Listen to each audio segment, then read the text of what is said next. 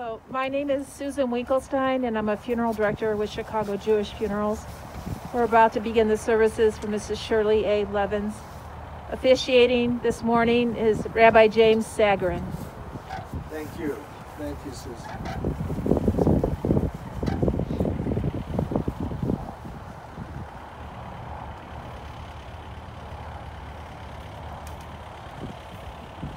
Adonai mi yagur bo halecha, mi yishkon bahar kodshecha, holech tamim ufoed tzedek, v'dover emet bilvavo, lo ragal al lishono lo asa l'rehu ra'a, v'cherpa lo nasa al krovo. God, who may live in your house, who may dwell in your holy mountain, those who are upright, who do justly, who speak truth within their hearts, those who do not slander others or wrong them, or bring shame upon them, those who scorn the lawless, but honor those who revere God, those who give their word and come what may, do not retract, those who do not exploit others, those who do not take bribes. Those who live in this way shall never be shaken, and let us say Amen. We'll continue with the 23rd Psalm, which is also in your little pamphlet here. I will read the English, and then I will read the Hebrew, and then we'll read the English together. Adonai ro'i lo echsar, bino desher yarbitzeni amei menuchot yinahaleni. נפשי ישובב, גנחני במגלי צדק למען שמו. גם כי אלך בגיא צל מוות לא אירא כי אתה עמדי. שבטך ומשענתך המה ינחמוני. תערוך לפני שולחן נגד צורריי. תשענת ושמן ראשי כוסי רוויה. אך טוב וחסד ירדפוני כל ימי חיי. V'shavti b'veit Adonai l'orech yamim. If you wish to join, the Lord is my shepherd, I shall not want. He maketh me to lie down in green pastures. He leadeth me beside the still waters. He restoreth my soul. He leadeth me in the paths of righteousness for his name's sake. Yea, though I walk through the valley of the shadow of death, I will fear no evil, for thou art with me. Thy rod and thy staff, they comfort me. Thou preparest a table before me in the presence of my enemies. Thou hast anointed my head with oil, my cup runneth over. Surely goodness and mercy shall follow me all the days of my life, and I shall dwell in the house of the Lord forever. And let us all say Amen. When we say Amen, it means we agree that we are aligned with God, and in that fashion, we hopefully face our lives as well, knowing God is with us at all times.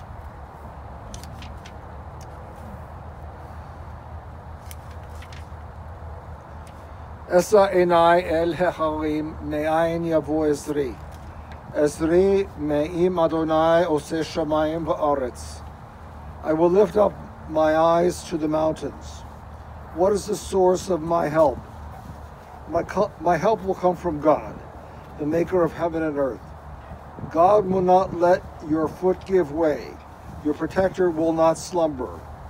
Behold, the protector of Israel neither slumbers nor sleeps. God is your guardian. God is your protection at your right hand. The sun will not strike you by day, nor the moon by night. God will guard you from all harm. God will guard your soul, your going and coming, now and forever. Amen. We continue with a section from the book of Ecclesiastes, showing us sort of the balance in life, and that we rejoice in all of it, that we as creations, God has given us the ability to partake in the fullness of life. For everything there is a season, a time for every experience under heaven, a time to be born and a time to die, a time to plant and a time to uproot that which is planted, a time to tear down and a time to build up, a time to weep and a time to laugh, a time to grieve and a time to dance, a time to throw stones and a time to gather stones together, a time to embrace and a time to refrain from embracing, a time to seek and a time to lose, a time to keep and a time to discard, a time to tear and a time to sow, a time to keep silence and a time to speak. Eshet chayil miyimsa v'rachok mipnimi michra v'tach ba lev ba'ala v'shalal lo yechsav. A woman of valor, who can find such a woman? She is more precious than pearls. Her husband trusts in her, and he lacks for nothing. She does him good, never harm, all the days of her life. She perceives that her labor is rewarding. Her candle burns long into the night. She reaches out to those in need and extends her hands to the poor. She's clothed in strength and dignity, and she faces the future cheerfully. She speaks with wisdom. The law of kindness is on her lips. Her children rise up and bless her. Her husband sings her praises. Many daughters have done valiantly, but you exceed them all. In the rising of the sun and when it goes down, we shall remember her. In the blowing of the winds and in the chill of the winter, we shall remember her. In the opening of buds and the rebirth of the spring, we shall remember her. In the rustling of leaves and the beauty of fall, we shall remember her. In the beginning of the year and when it ends, we shall always remember her. When we are weary and in need of strength, we remember her. When we are lost and sick at heart, we shall remember her. When we have joys we yearn to share, we shall remember her. So long as we all live, she too shall live, for she is now a part of us, and we will always remember her. Amen. We continue now with our speakers today. So we call up Karen is here. Yeah, okay. So Aunt Shirley was amazing. She went to school and worked while raising her sons, which was very unusual for someone in her generation and her background. Generations of Illinoisans are better communicators and better writers because of her. She was incredibly well-read and very analytical. The discussions about politics and society around the Thanksgiving table were loud and animated and always interesting. Aunt Shirley was highly opinionated, and I have no doubt that had she been born 50 years later, she would be a professor or a judge or would be running a nonprofit. Ronnie, who wrote most of this text, has very fond memories of going to the theater with Aunt Shirley. Aunt Shirley would find obscure little plays in Evanston or on the North Side and take Ronnie there. Afterward, Aunt Shirley would want to discuss the play and would ask Ronnie about the play itself, the plot, the characters, and the acting. Once, Aunt Shirley arranged for our family to meet her and Dave at the Court Theater at the University of Chicago for a play there. Just driving down there was an adventure. Ronnie and all of us saw a part of the city that we never knew. Years later, when Ronnie worked at U Chicago and parked in the garage near the Court Theater, she always thought of that bright, sunny summer day. One summer, when our parents went away for a week, Jerry and I went to the Ticos, but Ronnie went to stay with Aunt Shirley. Aunt Shirley signed Ronnie up for camp for a few days, a camp where Corey worked as a counselor, and then she took off a few days of work to be with Ronnie. Ronnie remembers that time very fondly. And Shirley talked to her about things that we never discussed in our family, about work and college and all sorts of subjects that were new. Ronnie also met with Aunt Shirley and Uncle Hi in Israel. She was studying there when they took the trip. And they also met in Brooklyn when Hi went to visit the Foundry. For her, those experiences, meeting Shirley far away from Birchwood Avenue or Bluff, helped to get to know her a little better. All of us have very, very fond memories of Thanksgivings and Seders together. Ronnie has done a lot to keep up the tradition, but we all need to try harder now. We should have listened better and taken notes when Aunt Shirley and Dave talked about growing up. They had such interesting childhoods, so different from ours. Let's keep their legacy alive by staying together and documenting what we remember. Aunt Shirley and Uncle Hi sacrificed for a better life for their families, and they both succeeded with flying colors. Aunt Shirley was an important role model. We love her. Rest in peace. Okay, great. For those of you who don't know me, I'm Tara. I'm Corey's oldest and one of Shirley's grandchildren. And thinking about Grandma and reflecting on my memories of her, two key attributes kept coming up in my mind. First, Grandma always made sure that we all knew how much she loved us and how proud of us she was. Everything we did was amazing. No accomplishment was too small to celebrate. And in her mind, everyone else ought to have known how amazing we all were too. As many of you know, Teva and I were big swimmers growing up. And one year when I was 9 or 10 years old, I think, Grandma and Grandpa had come to visit us in California toward the end of the summer when we had our Summer League championship. At the end of season awards banquet, the coaches would give out a high point award for the swimmer in each age group that earned the most points throughout the season. That year, I had edged a teammate out for the high point award by just half a point. And it was the first time I had ever won the award and the first time that my teammate had not won the award. Grandma and my parents found me after the ceremony as I was standing in line for cake. And Grandma gave me a big hug and loudly exclaimed how proud of me she was, how she couldn't believe it had come down to just half a point, what that other girl must have been feeling. Only for my dad to politely point out that my teammate was in fact standing right behind us. And Grandma, in true Grandma form, looked at her, sort of raised her eyes and shrugged her shoulders and just turned back to me. Barry also shared a memory with me that she wanted me to share with all of you today. Barry remembers that when she was a little kid, every time that she would go to Grandma's, she would ask Grandma, "Do you have a present for me?" And Grandma almost always did, usually a puzzle or a book. And Grandma and Rita used to take Lauren and Barry ice skating and to ballets. I think that all of the grandkids have similar memories of an abundance of presents, outings, gifts, hugs, and grandmotherly love. The second key attribute that would come up is that Grandma made sure that we also all knew that family comes first.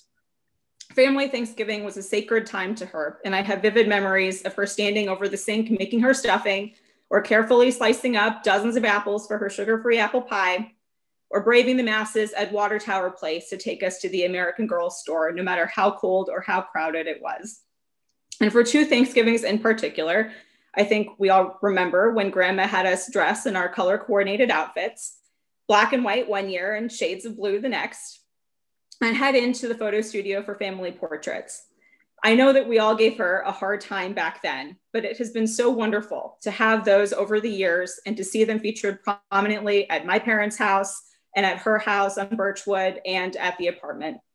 I think we also all remember Grandma's exasperation sometimes at the number of laptops and the amount of time that we all spent on them working during later Thanksgivings. And perhaps that was her way of saying that we should have been appreciating and taking advantage of our time together. And once again, I think we would all agree that she was right. That pride and that love remained loud and clear over the past few years, even when her voice often did not. Over FaceTime or through Elza and Sally and Lika, we learned to recognize when Grandma was telling us that she was proud of us and that she loved us, whether it was through her eyes or a squeeze of her hand when we visited. But what I realize now that it's too late is that in typical grandkid form, I didn't tell her enough how much I loved her.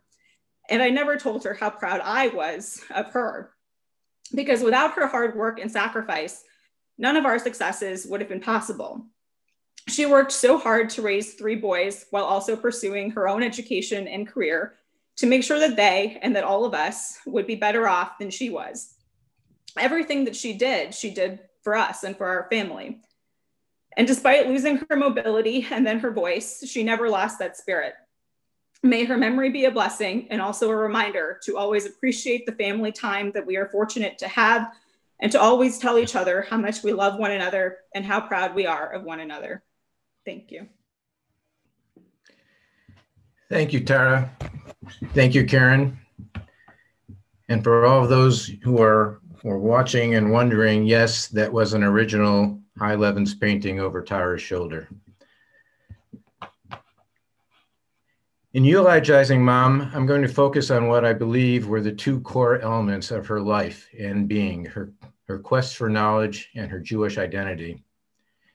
In honoring Mom's incredible life, I have to begin with the amazing change that occurred during her life, which began in 1925 as the first of 2 children of poor Jewish immigrant parents from the old country who spoke little or no English, who owned no telephone, no car, had no money, virtually no possessions, at a time when horse-drawn carts were still in use, when ice was delivered to the door, vegetables and food were sold from carts in the street.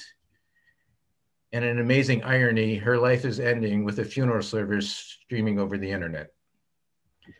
I like to say that Mom was a charter member of what has deservedly been referred to as the greatest generation. If Mom had been born later and was a young woman today, she would no doubt be an attorney or a business executive or a senator, or as Karen says, the head of a nonprofit. She would be quite simply her granddaughters. For her granddaughters and grandchildren are very much the embodiment of the values and wisdom and experience and of all her other finer qualities. At Mom's core, what made Mom who she was the desire to learn and her never-ending quest for knowledge. The quest for knowledge came in many forms. Growing up, my brothers and I and our friends, and especially our wives, experienced Mom's 3rd degree at one time or another. Whenever we embarked on a new venture, met a new person, started a new job, she needed to know all there was to know about everything and anything we did and anyone we were involved with. It wasn't an effort at being nosy or interfering in our lives, though it may have been her frustrated litigator personality. Rather, it was an effort to understand us and the people who were important to us, to stay connected, be relevant, and to share as much as possible in the successes and failures of our lives. Maybe she wanted to make sure we were safe and secure as well. Without question, it was motivated by incredible love. The quest for knowledge is what led her to graduate at the top of her high school class, to start a book club with a couple of other mothers of classmates of mine in 6th grade, to make sure there was a complete set of great books of the Western world in the house, the writings on which college curriculums are based, to teach English in a junior high school before moving on to being a hearing officer, really a judge, at the Illinois Department of Public Aid, at which she worked for almost 20 years, to co-teaching a course at the Morton Grove Community Center after she retired, and always to read, read, and read. And the quest for knowledge extended to an appreciation for the arts. Mom and Dad for many years had seasons tickets to the Chicago Symphony, Lyric Opera, Goodman and Steppenwolf theaters, and patronized the local arts as well. Classical music was always playing in the house. Many of you witnessed Dad's expression of their love for the music in the orchestras he sculpted. Unfortunately, in the 1940s, in the culture and times she grew up in, a woman graduating high school was generally considered to have completed her education. Women in Mom's socioeconomic group were not expected to continue their studies into college. So after school, Mom had a few jobs that you associated with a young woman at the time. And after the war, she met a handsome young man who looked, as she later told me, even more dashing in his Army uniform, married him and started a family and had 3 boys. She put everything, all her love, wisdom, judgment, and caring into raising those 3 boys. And make no mistake, in our family, Mom was the boss. And Dad, to his credit, knew it. And he never stopped marveling at her or his amazing good fortune at finding this remarkable woman to whom he was married for 73 years until he died last year. As we got older, Mom found she had more time on her hands and was able, finally, to do what she had always wished she could have done when she was younger. Approaching 40 years old with 3 children long before it was anywhere near heard of, Mom took her quest for knowledge and went back to school. And in 1970, at the age of 45, the same year that I graduated from junior high school and Dave graduated from high school and Jeff was a junior in college, Mom finally earned her Bachelor of Arts in English.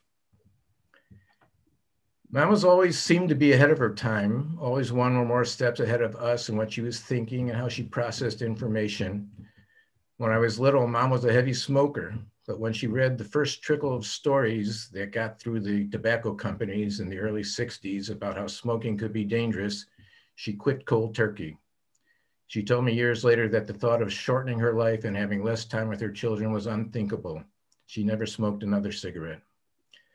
When Jeff was in high school in the 60s and got his driver's license, he was determined on getting a motorcycle. I was about 10 years old at the time, and I remember the arguments, though. Mom rarely denied us our reasonable requests, but she knew well before the statistics on motorcycles became widely known that this was something Jeffrey should not be doing. Jeff may have been mad, but later in life, he begrudgingly admitted to me she was right. And the quest for knowledge came into play, maybe more than anywhere else, in the political arena, in the stands she took, her opinions, the movements she endorsed, her influence on the family discussions at the dinner table. In 6th grade, as the Vietnam was starting to rage out of control, I had a teacher who was pro-war and took great umbrage at my intentional show of disrespect during the morning Pledge of Allegiance. So I would slouch and lean on my desk during the recitation of the pledge. Eventually, after several warnings, the teacher called Mom in for a conference. Years later, I asked Mom what happened at that conference because I certainly did not experience any repercussions. She simply said, I told her to never waste my time like that again. The war was a scary time in our house, and I remember the discussions Mom and Dad had about all of us moving to Canada because there was no way they would let Jeff be drafted to fight in an unjust war, and no way they would let the family be separated. Fortunately, Jeff's lottery number was 366, and the issue became moot, but they were prepared to make the stand, and Dad was a proud member of Veterans Against the War. The same could be said about Mom and Dad's views on civil liberties, women's rights, human rights. Their views were based on knowledge, on caring for people, on doing whatever they could to make a world better for their children, and they were always ahead of their times. Throughout her life, Mom embraced change and adapted to the change around her, from automobiles to radio to television to computers. She may have struggled, as we all do, with some of that technology, but she embraced those inventions because she saw them as making her quest for knowledge that much more attainable. While I sometimes wonder what she would have achieved if she were a young woman in today's world, I believe, as I said before, I will learn the answer to that question as I watch my children grow older and pursue their goals and dreams. The younger generation will build on the foundations of what she started. The other core element of Mom's being was her Jewish identity, and having described the importance of the quest for knowledge and learning in Mom's life, this element is much more easily dealt with. For while Mom was active later in life with the synagogue and was president, I believe, of the sisterhood, I'm quite sure she was ambivalent on the existence of God. But being Jewish for her and for us was not about praying, it was not about bowing down to God, rather it was about the learning, the quest for knowledge's sake, and using that knowledge to become a better person and create a better society. It was about the kind of discussion and discourse and give and take found in the Talmud, but brought down to modern times. And in that regard, Mom was the paragon of what we believed a Jew should be and what being Jewish means. Most importantly, she successfully passed those ideals on to her sons and through us to her grandchildren. She was quite simply the essence of Jewishness and everything I strive to be as a Jew. I'm going to try to, as I speak, I'm going to abbreviate some of my comments because they're reinforce what others have said better than I can say it. you know, Mom's death has filled us with sadness, and this terrible pandemic has intercepted our ability to mourn together, to hug, to cry, and to laugh at memories and stories that need to be told and retold. But in a strange way, it's also fitting that we remember Mom like this, because she never particularly liked being the center of attention. And as mentioned, it's a bit ironic that we're being brought together by computer, as every Thanksgiving she would indeed issue an edict, no computers today. It was a feudal edict. She was devoted to family, and she took nachas in the achievements of her kids, her nieces, nephews, and her grandkids. And she really loved the time when the family all got together. As we've heard, she was a woman of many and formidable talents. Her intelligence was obvious to all. Her speech was understated and dignified. Corey and I were trying to remember whether she was the valedictorian of her class at Marshall High. If she wasn't, she should have been. And that we don't remember if she was is more of a testament to her humility than to our poor memories. And as we've noted with her talents in today's world, she would have gone straight to college, and who knows, might have joined Ruth Bader Ginsburg on the Supreme Court. We've heard that she went back to school and graduated, and it should be noted that her transcript in college was monotonous, just a string of A's. She had incredible energy, and this is something that I didn't really appreciate as a kid. She was always busy. Time was something valuable and to be used. She was always knitting, crocheting. I think her kids and her grandkids today still wrap themselves in comforters she made. She gardened, and actually she and my brothers, I think somewhat unfairly, claimed that her gardening led to my academic success. Every time she asked me to help in the yard, they say that I suddenly remembered that I had homework. And because Mom valued education far too much, she let me get away with that lame excuse. She read incessantly, and she read good stuff, not fluff or pulp. Who but a graduate student in American or English literature would have devoured the works of Faulkner or Joseph Conrad? And she read everything. She read fiction, history, politics, Jewish literature, Jewish studies, and she remembered it all and loved discussing it. She was also a true patriot. She believed in America and its potential. Every year, she was an official poll worker. And in this current year, we all know the importance that those citizens play. After she retired from the Illinois Department of Public Aid, she led a humanities discussion group and arranged engaging and enriching activities for her friends. She once actually asked me to give a talk to her discussion group about DNA, gene cloning, and its future effects on medicine. Among her many gifts, though, was one that always amazed Corey and Jeff and me, and that was her ESP. Despite the wide differences in time zones and our variable schedules, she had a remarkable ability to call us all right in the middle of dinner. She liked to shop, and I think she was very happy when Dave and Chemda had Karen and Ronnie, and later Barry, Tara, and Teva, that she could take them on excursions. And although she liked to shop, she was never a spendthrift. She appreciated a bargain. In 2003, during the run-up to the invasion of Iraq, she was in London with Jeff and Vera and Sammy. While fleeing an angry and violent anti-US demonstration in London's Hyde Park, she stopped and noted that a nearby produce shop had good prices on fresh strawberries. Mom had a sense of humor that was dry and Thurber-esque.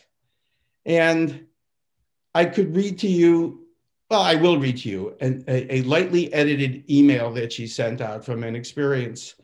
So at the end of 2004, Mom had a very small stroke deep in the brain in a structure called the thalamus. And it left her feeling cold all the time. So she decided to head to Florida for the winter. And there, she became the library terrorist.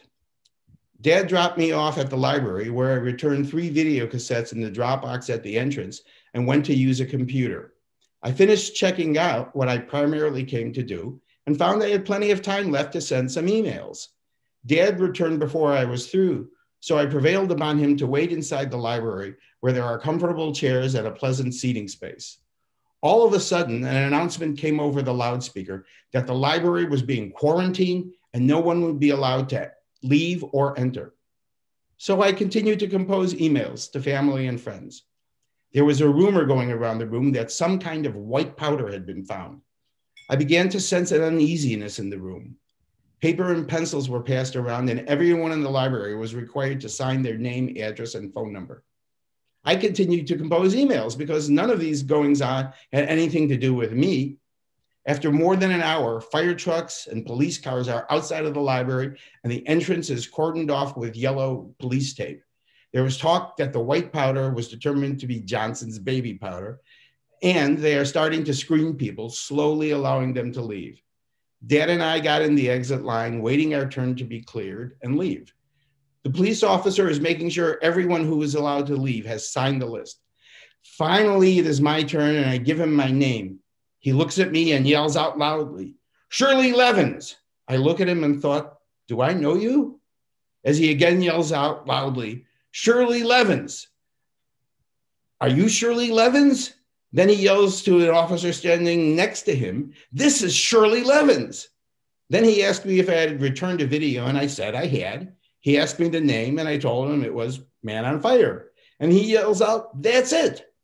It appears I was the culprit. They claimed that the powder was found on a video I returned.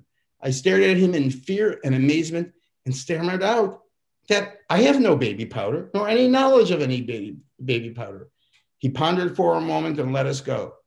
There I was in the library the whole time Homeland Security was looking for the library terrorist. I love this little story.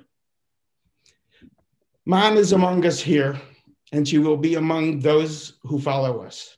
The strands of her life are fine silk, delicate but long and strong. Entwined with those strands are strands of her husband is 73 years high. They join and bind the threads of her children and grandchildren and join with the fibers of family, friends, and community in an American tapestry. Her strands add wisdom, strength, and beauty and grace to the fabric. No one can ever span the full tapestry, but the tapestry endures. And as one of her favorite writers, Faulkner, said, "I believe that man will not merely endure, he will prevail. He is immortal, not because he alone among creatures has an inexhaustible voice, but because he has a soul, a spirit capable of compassion, sacrifice, and endurance." That's Mom. Compassion, sacrifice, and endurance. Would you please rise? El Malay Rachamim, Shochem Bamromim, Hamse Menucha Nechona Tachat Chanfe Ashkina, Im Kedoshim Toharim Kazor Harakia, Mazhirim Ed Nishmat Mrs. Shirley Levens, Shahalcha Olama, Val Harachamim Yastireha B'Seter Knafav L'Olamim, V'Yitzror B'Yitzror HaChaim V'Nishmata, Adonai Hu Nachalata V'Tanuach V'Shalom Al Mishkava V'Nomar Amen. Let us join in Kaddish, a prayer that is said to honor those who have passed, but also to affirm life and the gift that Mrs. Levens was. Kaddish may be found on your handouts as well. Yitgadal v'yitkadash shmei Rabbah v'yonma tivra chirutei v'yamlich malchutei v'chayechon u'v'yomechon u'v'chayei dekol beit Yisrael v'agada u'v'zman kariv imru amen. Yehei shmei Rabbah mevarach le'olam olmei olmaya. Yitbarach v'yishtabach v'yitpa'ar v'yitromam v'yitnaseh v'yitadar v'yitaleh v'yitalar shmei d'kudesha b'richu. Le'elo minchol birchata v'shirata tushbechata v'nechemata da'amiran li'alma v'imru amen. Yehei shlama Rabbah min Shemaya v'chayim aleinu v'yachol Yisrael v'imru amen. Oseh shalom b'mromav hu ya'aseh shalom aleinu v'al kol Yisrael v'imru amen. May God, who creates peace in the heavens, grant peace for all of the household of Israel, peace for all of us here assembled, and peace for all the world, as we join in saying Amen.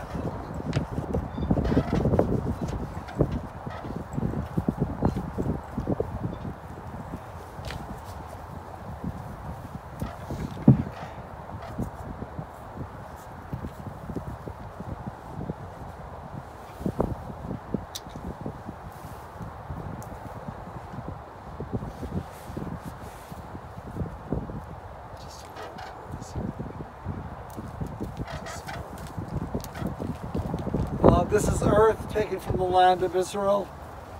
So we put the earth to signify Shirley's belonging to the Jewish people and our history and traditions.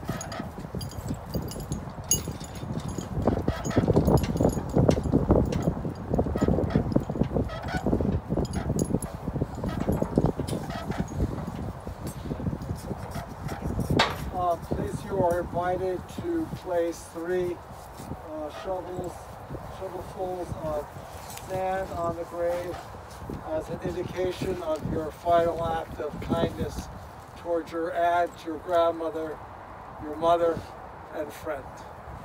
And flower, please take a flower as well to place on the grave.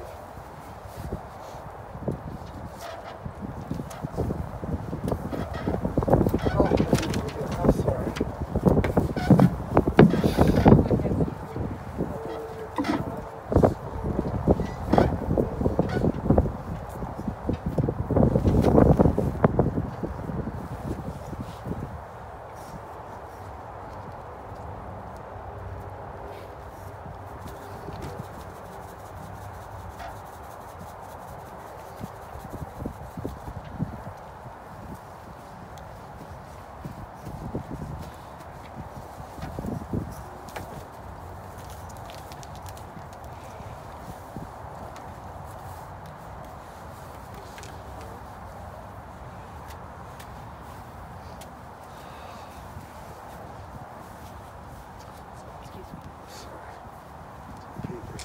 This does conclude the services at the graveside. We do encourage you to share your personal condolences and stories of Mrs. Levens at ChicagoJewishFunerals.com or Legacy.com. Take care.